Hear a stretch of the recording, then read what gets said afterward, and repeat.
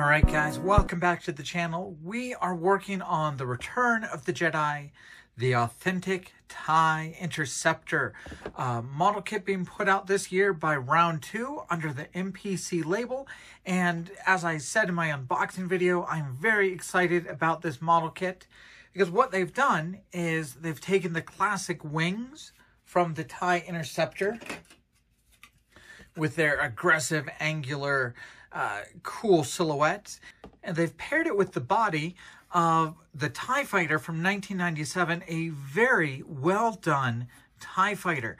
So kind of combining those two parts, you get the TIE Interceptor that's being released by Round 2 this year in 2023. All right, let's get right into looking at a little bit of the plastic. And of course, this is just like the TIE Fighter that I reviewed a little bit ago, the TIE Fighter that was originally in the twin pack set. So you can see the cockpit is done just with two sidewalls, a back wall, a seat, a pretty nice pilot. Now, I've really taken to over-exaggerating things on the inside of these cockpits, just really kind of using washes to bring out the detail on the side panels, kind of not quite taking the figure to black so you can still see all the details, emphasizing those back panels with lots of contrast. And the reason why is because it's so hard to see inside these cockpits that if you over-exaggerate things, you'll be able to see them just a little bit better. After that, we get the top half, the bottom half. Very nice that these sprues meet the parts over here on a place that really won't be seen, leaving some very nice, sharp edges here where these two parts will meet. The bottom half of the TIE Fighter is the part that has the hole for the stand, and you can make sure that you're putting this in the right way because the bottom of this cockpit assembly has a little post right here, and inside you can see there is one hole rather than a slot. So that post will fit in right there. Glue that in place, and then you can put the top half of the tie onto it. All right, now if you want your top hatch to be able to open, you've got to install this clear part. And hopefully you can see kind of the way it works. But this back bar here, and then you have this plastic part that goes right on top of it and holds it in place. And if you can do it right, you can glue just those two gray pieces together. Try not to get any glue on that clear piece, and it will hold that in place, but it will still be able to move and open up. If there's a tricky part to the build, it's probably just this. Try not to get any glue on the clear part as you glue these parts together. All right, with our pilot and cockpit installed in the bottom half, and with our opening hatch installed in the top, we can join these two halves together.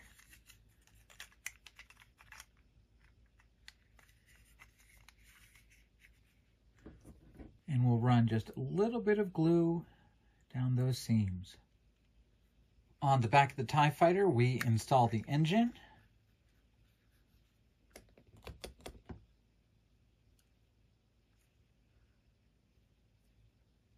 And we have these little thrusters that'll just go along the back like that.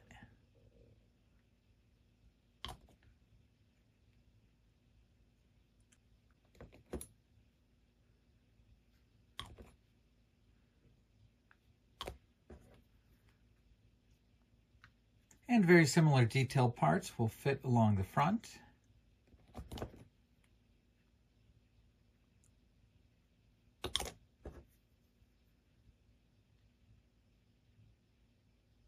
And these last little parts, these are the blasters or the cannons that are going to fit in the bottom of the ship. All right, now we get to the fun part. Now, I do actually use Tamiya acrylics. I feel they airbrush really well. I thin them with just isopropyl alcohol, about 1-to-1 ratios. I feel it works really well in the airbrush. And Tamiya paints are really formulated to work on plastic model kits. I find that I don't need a primer unless I've got something really odd going on. So yes, I do spray my acrylics directly on the plastic. I've never had a problem, especially because I also use Tamiya masking tape. I've never had it pull up the paint. All right, now the paint color I generally use, I start off with Tamiya white. I use some sky gray to make a very light gray color. And then I add just a few drops of sky blue until it looks blue, really. Both of these jars just kind of follow that formula. So just white, sky gray, and blue. Here I made a couple different contrasting colors. I think this was for the Enterprise C. But once you start making a blue-gray like this, you'll find yourself using it on all sorts of sci-fi ships. Obviously, TIE fighters are a great one for this blue-gray color. But Colonial Vipers use about the same thing. The Enterprise A has a lot of blue-gray accents. So I find myself just mixing up big jars of this kind of TIE fighter blue-gray, and I use it on a ton of ships.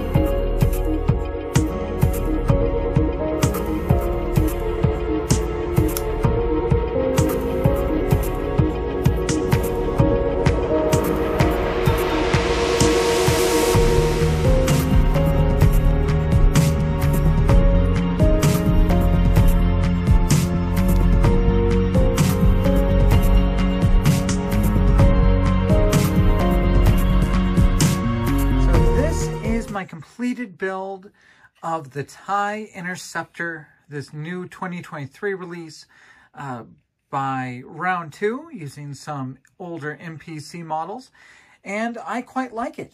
Of course, whether to taste, I really like putting a lot of those panel lines and washes on this, just because it makes it look so aggressive and brings out a lot of the detail in the kit. You obviously don't need to weather it this much, And like I mentioned, a little hard to see in the cockpit, so we'll add a little bit of light.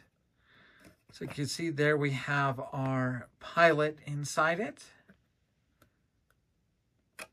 But yeah, this kit definitely has a lot of detailing across it.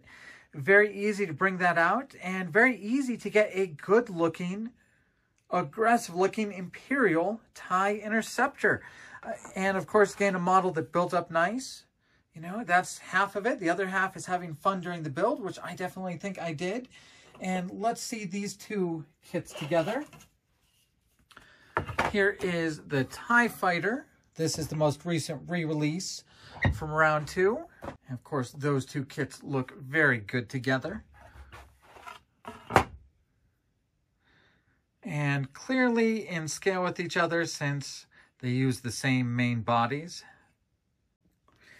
And of course, I love the TIE Interceptor because frankly, if you're an X-Wing going up against a TIE Fighter, you're not too worried. You're more maneuverable. You've got better firepower. But yeah, once that TIE Interceptor comes in, a little bit of a different story. And of course, any X-Wing is going to be terrified if they run into the TIE Advanced. Now, of course, this TIE Advanced, or Darth Vader's TIE Fighter, is in a different scale than these two. This is one of the more recent releases. This was a re-release by round 2 about a year ago. A very classic kit. And of course, they upgraded Darth Vader for it. Let's see if we can see this Darth Vader. There's Darth Vader in that cockpit. Now, there is word that round 2 is going to make a 1/32 scale standard TIE Fighter. They're calling it their Studio Series line. And it looks like it'll probably be one of the best made TIE Fighter model kits. And it will be this TIE Fighter in this scale. And hopefully, if that Studio Series does well, hopefully they will once again make some new wings for it and send it out as the TIE Interceptor. Was it a fun build? Yes. Do I think the model looks good? Yes. Do I think it's a good model kit to get? Absolutely. And I'm definitely going to get a few more because I like doing the TIE Interceptor in a couple different colors. This is kind of the fan-in or non-canon Royal Guard TIE Interceptor done all in red. This was kind of Bandai's release of the TIE Interceptor, and I much more prefer this size for the TIE Fighter. You can do a little bit more with it, and I'm definitely going to pick up another one of these to do it in the red color scheme. There's also a version floating out there where you just do one red stripe. So a lot of possibilities in painting up the TIE Interceptor. And I'm looking forward to my next one. So definitely be on the lookout for the return of the Jedi, the authentic TIE Interceptor by MPC, being re-released by round 2. Once again, this is not that old snap kit from the 80s. It is the better upgraded TIE Fighter body from the late 90s with the TIE Interceptor wings. And it makes a very, very nice TIE Interceptor. And of course, a big thank you to everyone at All Scale Check Forums. A big thank you to Round 2 MPC AMT for letting me work on these review copies.